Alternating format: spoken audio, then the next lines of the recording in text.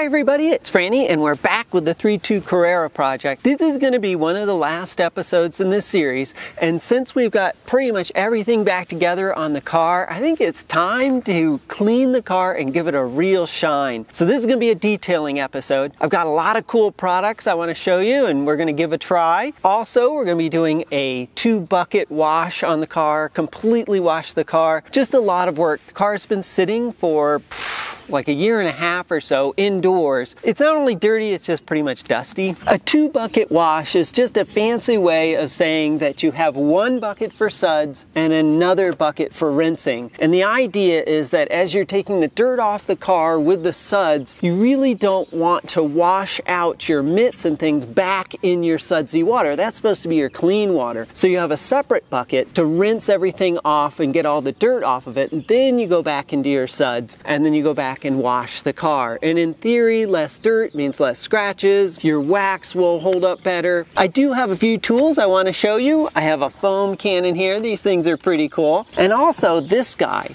Now this is an undercarriage washer, and it's really handy here in Colorado in the winter. This thing is pretty low profile, can get underneath the cars and just spray down the bottom of the cars, and any of that salt and grit and all that crap that sticks to the bottom of the car will come right out. And it helps reduce the corrosion on the bottom of your car, keep the bottom of your car clean. Since our engine is so nice and clean and I really don't want to spend the time detailing the engine, I'm going to throw a towel over it just to kind of keep it dry, because there will be a bit of water that will rain down through the vents here and through the tail up here. So I just want to keep it kind of dry so I don't have to spend a bunch of time detailing it. I'm just going to throw this in here like that. And that certainly should help. All right, well, let me get my buckets full and we'll get started with the wash.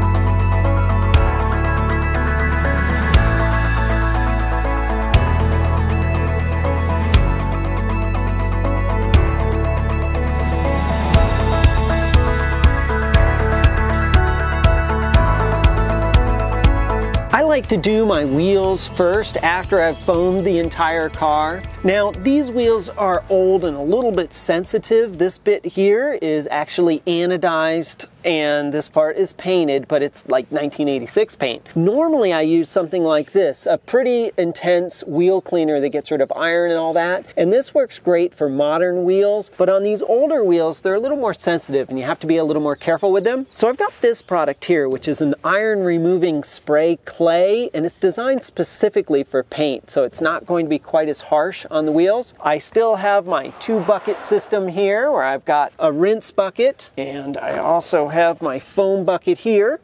So let me go ahead and spray this down and we'll see how it works. Now we have to let this sit for about 5 minutes or so, but they tell you specifically not to let it dry. In that time, let's go ahead and do the other wheels and get them done as well, so they'll be ready. With these iron removing products, we should see a bit of red, and we can see it coming out all over the place. That means it's doing its job. I don't want to let it sit too long.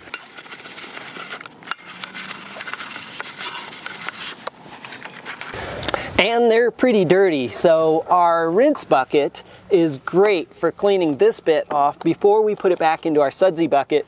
It just helps keep the sudsies a bit cleaner.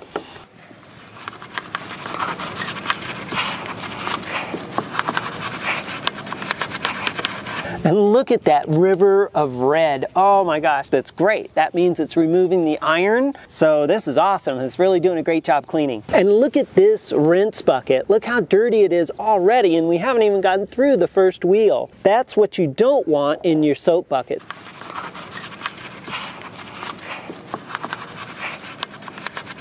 Another product I really like is Adam's Tire and Rubber Cleaner. This just does a really good job at cleaning the rubber, makes it look brand new actually. It's not a protectant, it's definitely just a cleaner, but it works really well. This is a great time. Let's go ahead and get the rubber on our wheel. And even this turns color a little bit as it's working.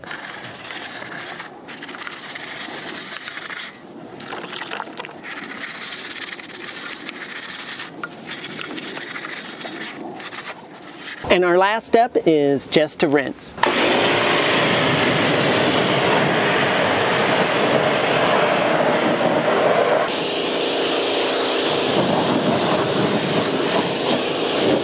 Well, that looks pretty good, but that's about as good as you're going to get with the wheel on the car, and I think it looks pretty good. Let's move to the other 3 and get them done.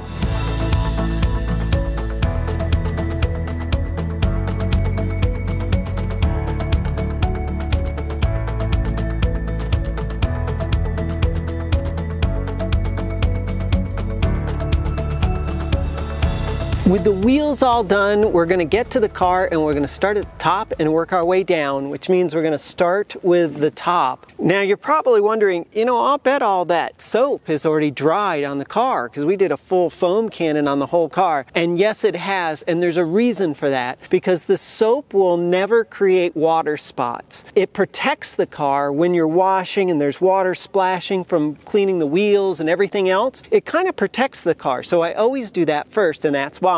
It also gives us a layer of soap on top here, which is going to help. I've got a bucket here with just simple car shampoo and a very soft natural bristle brush, and we're going to work it into the top and clean the entire top.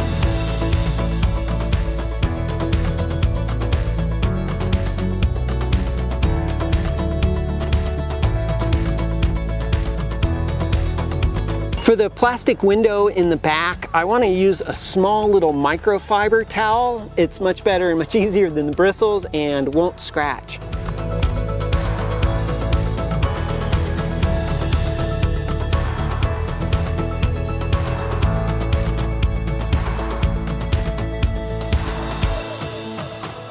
Now I know it's really tempting to rinse off the top with the power washer at this point, but we really don't want to do that. Same reason, we just don't want to get a lot of clean water all over the car. That may sound funny, but that's how we get water spots. We're going to rinse the car at the very end and then we'll immediately dry the entire car. So we leave everything soapy until we're ready for that final rinse. All right, well, we're actually ready now to wash the car. I know that seemed like that was a lot of fuss to get to this point, but next we're going to go ahead and wash the actual car. Got my 2 buckets here. I've got a big, huge microfiber mitt. These things are wonderful. They hold quite a bit. And this is the grit guard I'm using for the rinse bucket. It has this kind of additional 45-degree part on it that's great for scrubbing. It works awesome.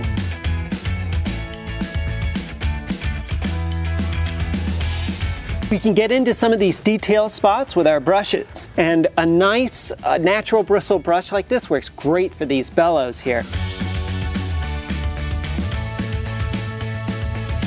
And this bigger brush is super duper soft, and we can use it on some of the rubber parts and maybe some of these rash guards underneath here. I wouldn't necessarily use a brush like this on open paint like this because you've got a good chance you could scratch the paint, but it works great for all the rubber bits.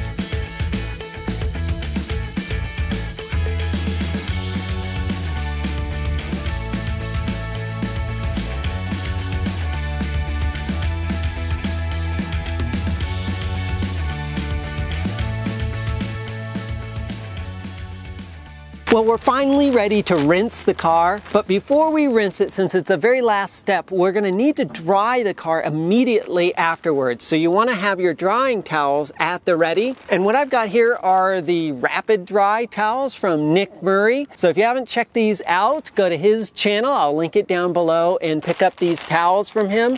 These things are awesome. They work great. You can dry the entire car with like one towel. We ordered a couple of them. I haven't even had to pull this one out of the packaging. All right, well, before we actually wash the top of the car, I want to show you that undercarriage washer. It's really, really cool. So we'll go ahead and wash the underside of the car, rinse it first, and then we'll get to rinsing the rest of the car. This is my rig. The wheeled washer here comes with a bunch of extensions, and you may have to get one specifically for your particular power washer. No problem at all. That's what that last little extension is. Look at that, huh? Boy, that's really something.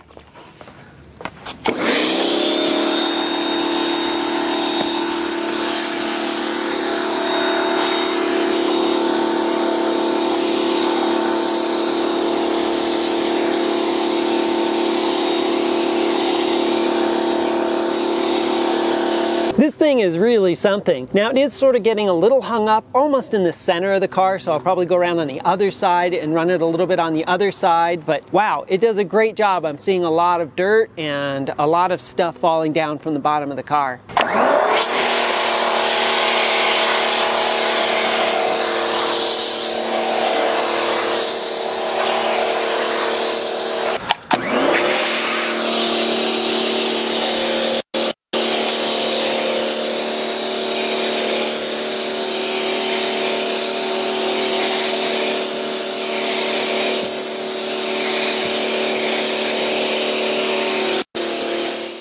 All right, now we're finally ready to rinse the car. We're going to rinse from the top down.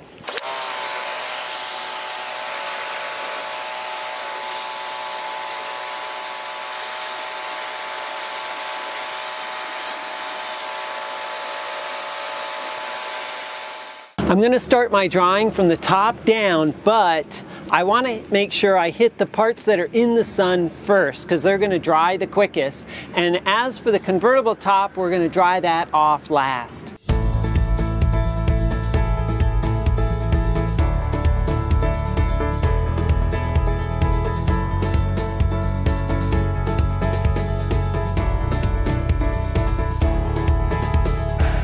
If your top is well treated, this is all it takes, just to drag it across the top and the top will be completely dry. With all the painted surfaces on the car done and the top done, next we're going to do the wheels.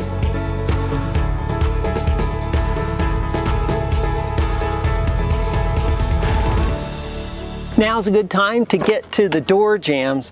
They'll be all wet in here and you want to go ahead and dry them off. Hopefully they won't be too dirty, but that's one of the reasons we're doing them last, because this towel is going to go right into the wash when we're done with it.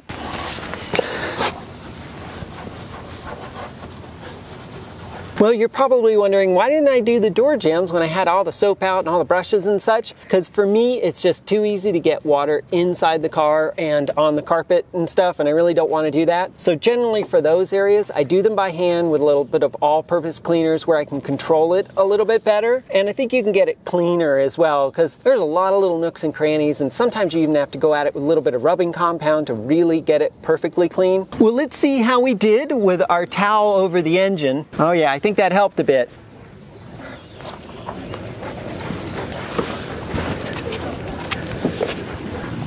Yeah, towel's pretty wet, actually. It's very wet. Well, that's awesome. Kept our engine nice and dry. I don't have to fuss with it. Everything looks great back here. Well, let's see how we are under here. A little bit wet. I've expected a bit of that. Try this off before it goes crazy. And up it goes. And, wow, looks really dry under here. That's awesome. Yay. Just a little bit maybe around the edges. The car has been completely cleaned, but I still want to strip it of any remaining wax or any type of coating that's on the car, because I'm going to do a quick two-stage buff, and I know there's really nothing very quick about that. I just want to go through and get some of the surface scratches off, and if I don't clean the car with a little bit of isopropyl alcohol to start with, it can really load up the pads quite a bit and make that buffing process a little more difficult. So I'm just using this 91% isopropyl alcohol. It won't hurt the paint, but it will clean the paint completely. So I'm going to go through and wipe down the entire car. Our next step after going over the car completely with isopropyl alcohol is going to be to clay it. I like to keep the clay in some hot water. It makes the clay so much easier to work with. It's so much smoother and easier. Now, if you're wondering, well, do I really need to clay my car or not? It feels pretty smooth. I can't really tell if it needs to be clayed or not. A really easy way to test suggest is grab a little bit of plastic bag here. It's just a little piece of plastic, and then run it over the surface of the paint and listen. Can you hear that sort of squeaky noise? There, and it sounds really rough. That means we still need to clay. It means that we've got embedded contaminants in the paint and we need to lift them out, and that's what the clay does. Claying is actually super simple to do. It seems really too easy for what you get out of it. It's actually pretty cool. I have a lubricant here that I use. This is just Adam's waterless car wash and really nothing special. And you just sort of wet the area. Make sure it's nice and wet like that. Take your clay, just kind of get it nice and flat. This clay is pretty warm, so there we go. And then you just rub it over the surface. That's really all you do. It seems too easy, really, to be honest. It's just kind of rub it up and down like this. And then take a look at your clay. This clay is blue. I have some white clay, which is actually better because you can actually see all the dirt that it's pulling up better. But I can still see it in here. It's definitely darker and definitely has some crud in it. So what we do is we then pull our clay, fold it over itself, kind of work it in like that, and flatten it back out again. And that gives us a nice new area we can work with. And if it starts to get too hard, it's kind of cold out today. It's like almost 50 degrees or something. And the clay will start to cool down pretty quickly and get a little bit hard. So if you have to, just throw it back in your warm water. Then just come back with a very nice, this is a brand new microfiber towel, and just wipe your area down. It feels so much smoother. Let me get that plastic again and see how we did. Okay, here we go. Almost no noise at all. Feels very smooth. Yep. None of that squeaking noise. It's pretty amazing. It's really neat. It's so simple. You just take a quick little plastic bag, run it over some of your paint, and say, yeah, I definitely need to do that. Break out the clay, just lubricate it, wipe it down, and boom, it's super simple. And it does remove a lot of the contaminants. And this is always a great start before you buff and polish. It's just one less thing for the buffer to deal with. All right, well, I'm gonna go ahead and clay the entire car, and then we will move on to the buffing. With the claying done on the car, it's time to start the buffing. But before we do that, I wanted to have a little chat about the paint on this car. I'd say it's probably maybe a 7 out of 10. Part of it has been repainted sort of diagonally across the car because I can tell it's got clear coat on it, and on this side of the car there's no clear coat, and the paint job that was done was pretty awful, actually. I don't think it's even exactly the right color. It's kind of a mess. So with all the work we were doing on the car, we did have a guy out and had him look through the car from stem to stern and ask him what it would cost to get this repainted. And he said, you know, if you're going to do all the work of pulling mirrors off, door handles, even the windshield out and all that, if I did all that work, the paint job would still be about 10 grand. And we were trying to decide, we really want to spend 10 grand on a new paint job. This one looks pretty good. And with our roads around here and the gravel and the salt and everything, it's just really rough on these paint jobs anyways. And the nicer the car looks, probably the less chance we'll actually get out and drive it. So we decided to skip that and not pay the $10,000. So I'm just going to kind of pretty up the paint as it is. We're going to buff it. We're going to do some other stuff to it. But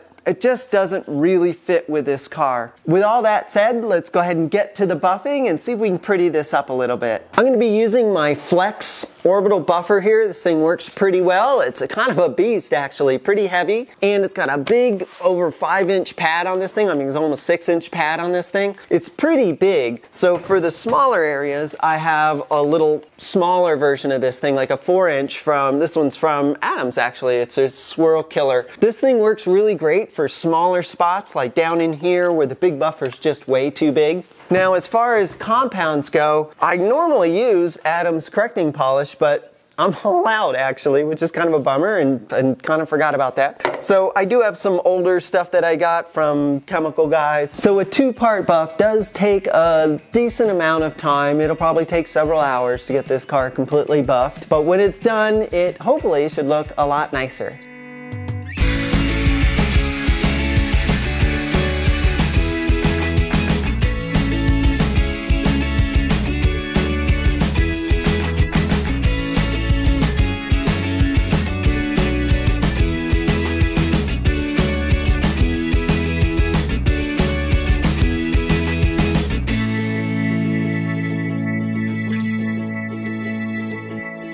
One of the reasons why I like to compound is just for a good cleaning.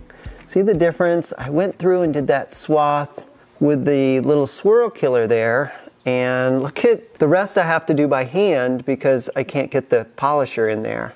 And you can see my edge there as well.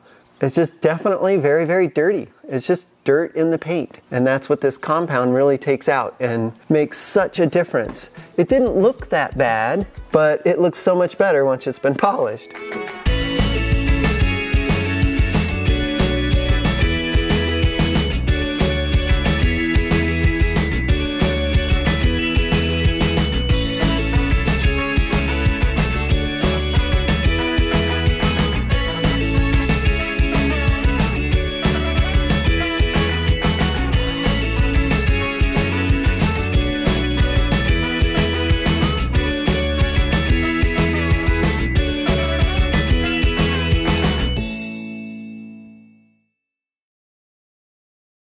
Well, that's our first stage buff complete. I'm going to do a second stage, and I'm just going to be using finishing polish and a white pad, Adam's white pads. Now this doesn't really have any cutting to it really to speak of. All it's going to do is just bring back a really nice shine. And the other thing it's going to do is take off some of the haze that we got from the first stage buffing actually, which is a bit of compound, a bit of this and a bit of that. But this is actually just going to go really fast, so I'm not going to bother you with that.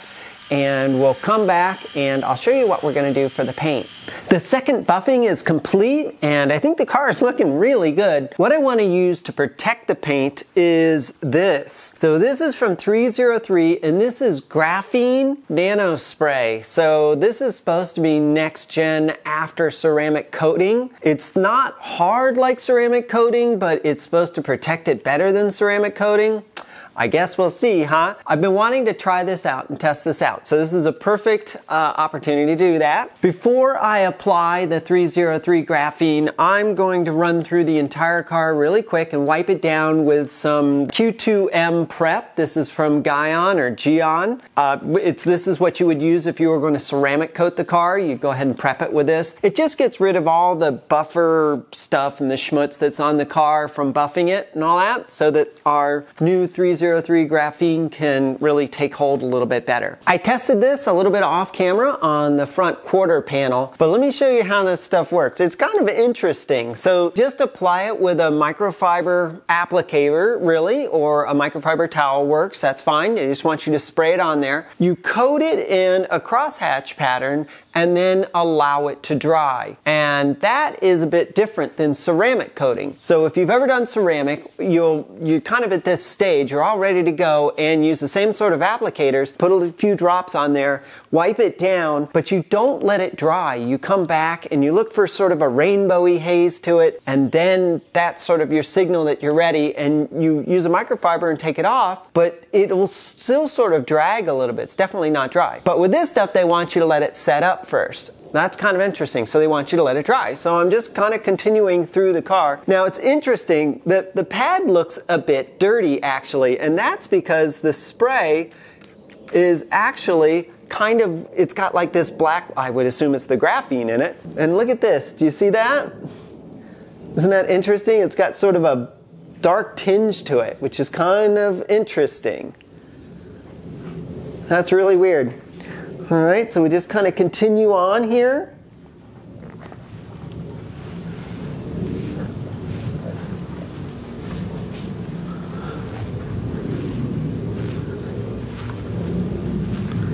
Then in our cross-hatch pattern here.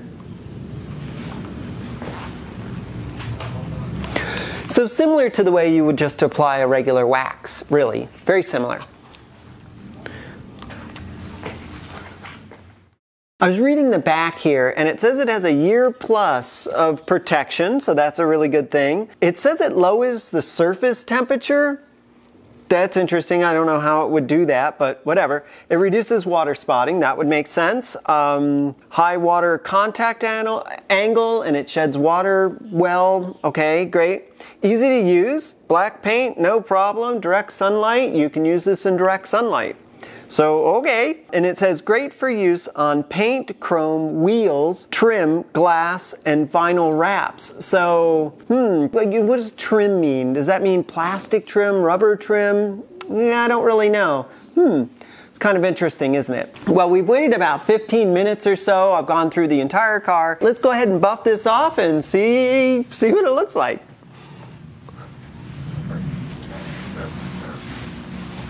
Now, I think it's coming off okay. Now, I'm almost just feeling it more than anything else. I've got a lot of lights in here, so I can kind of get light at different angles and take a look and see if we've got it off. And I think we do. I think so. And I kind of just rub until it stops dragging. It does require a little effort to get it off, though. Well, I think I have it all off. My only real clue is that it's actually a little dark, and so when I wipe it off, I can kind of see it against this white paint. I would imagine on pretty much any other color, it might be a little difficult, so you're just going to have to go by how it feels and whether it's dragging as you're wiping it off. I can still feel a little bit of drag, but I did read online that this stuff can sort of feel like that a little bit as you're taking it off. Well, it certainly is nice and shiny. It looks great. I know it's difficult to tell on the video just what it really looks like. It's so hard, but it seems to look pretty good. I'm looking at the lights and the reflection of all the lights that I've got here, and yeah, it looks pretty sweet. All right, well, let me continue around the car and take this all off, and we'll see where we are. As I continued buffing the car, I did notice on the left-hand side where we have single part paint that it was a little more difficult to get off than it was on the other side with the clear coat. I thought that was kind of interesting.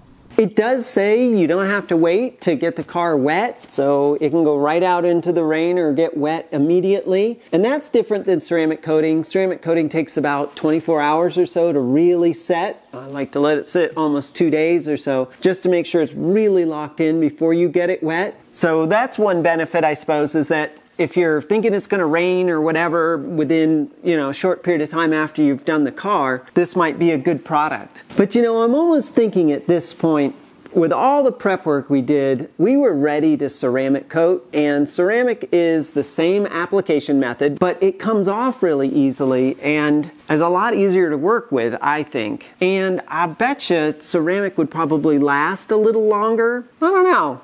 It's hard to say, but I have been working on this quarter panel for quite a while back here, and I still can feel it dragging. It just doesn't seem to want to come off all the way. Oh well. Well, I'll just continue on. So here, check this out. This is the right rear quarter panel here. And look at that. Isn't that something? Wow, that is quite the shine. I think this is probably the best panel on the entire car, weirdly, but it looks great.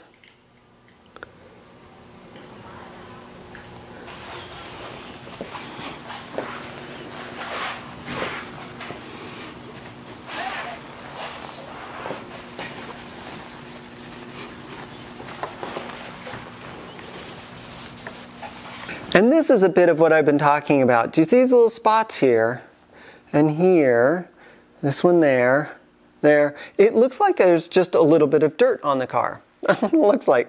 That's actually the graphene. There it goes, and you just wipe it away. Isn't that interesting? It must have just sort of bubbled up a little bit there. Huh.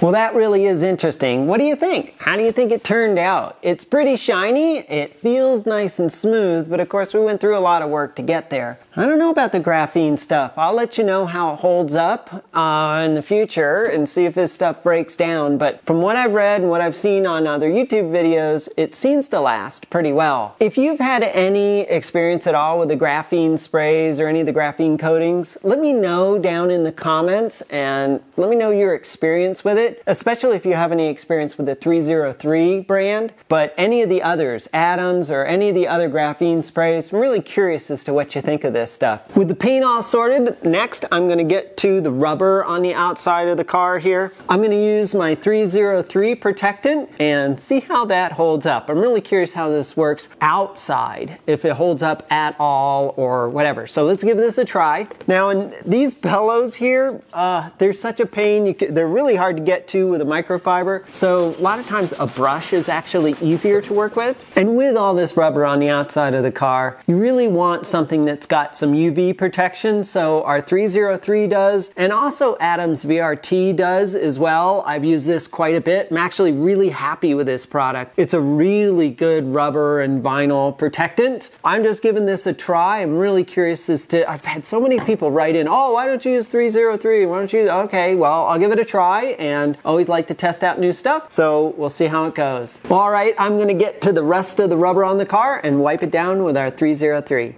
Well, next is the glass, and I'm not gonna lie, not my favorite thing to work with on the car. It seems like it's impossible to get glass absolutely spotless and clean, and I've watched a zillion videos, I'm sure everyone has, and it just doesn't seem to work that well, whatever I try. I have learned one thing, that you do need to actually clean the glass. That's super important, because what you're seeing on the glass, that haze, is just the dirt you didn't get off. So the glass does have to be absolutely spotless. So I've got Adams Polishes, his glass cleaner here. It's kind of as good as any. It works pretty well, I think, just at least to get the grime off. Also, we'll be using our friend, the clay bar, actually. Clay is great for cleaning windows. It gets off dead bugs and all sorts of stuff off of it. It works really well for that. And I have two different towels to use on the glass. This is actually a glass microfiber towel. It has virtually no nap at all to it, and I guess it kind of works. I mean,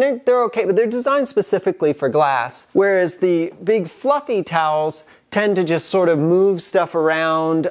They don't seem to clean quite as well. But when you get done and your window is basically dry, what I like to do is then go back with one of the regular microfiber towels and then polish it or buff it. So any of that film that's still there will actually come off dry with the microfiber towel. So it works really well. So you don't use any liquid with it, you just go back and just buff it dry. And that seems to be about the best I can do.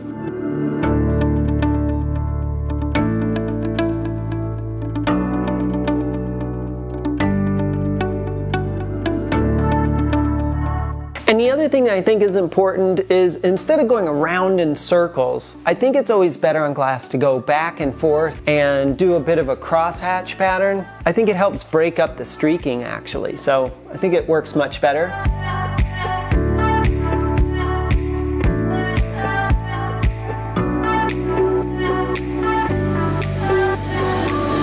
The inside of the windshield is basically the same process with a couple of small caveats. One, we don't spray the inside of the windshield with our window cleaner. We always spray the towel first and then wipe it. We don't want that raining down on top of our dash. Second thing is, there's kind of a cool tool that you can get that looks like this, that's designed specifically to get down into the base of the windows here. And on this car, it's not quite so bad, but the Ferrari has a really high binnacle on it, and so does the i8 for that matter. And it makes it really, really difficult to get down in those corners, those little nooks and crannies, and this thing can be very helpful for that. And finally, it's actually easier to do the opposite side of the windows from where you're sitting. Sounds kind of funny, but if you want to do the driver's side, you wash it from the passenger side. Well, I think that's about as clean as I'm going to get it. I was thinking about what to put on the windshield just to sort of protect it a little bit, and then I remembered 303, this graphene stuff. It says on the back here, great for use on paint, chrome, wheels, trim, glass,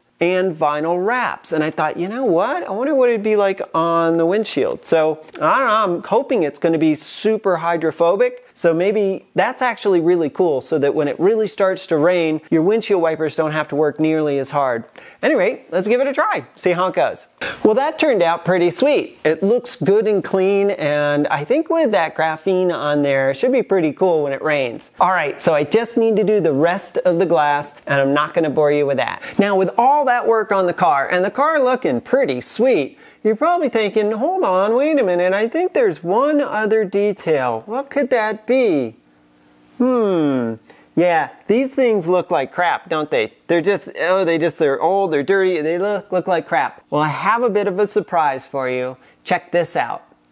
Well, what do you think of that? Those look awesome, don't they? Well, these are actually the summer wheels, and I ceramic coated them. So I went and buffed them and ceramic coated them so that they'll stay nice and clean. I think they look pretty awesome. So way better than the winter wheels. And it's so nice to have the car back on the summer rubber instead of the winter rubber, which has been, oh my gosh, at least 18 months, if not longer, on those winter wheels.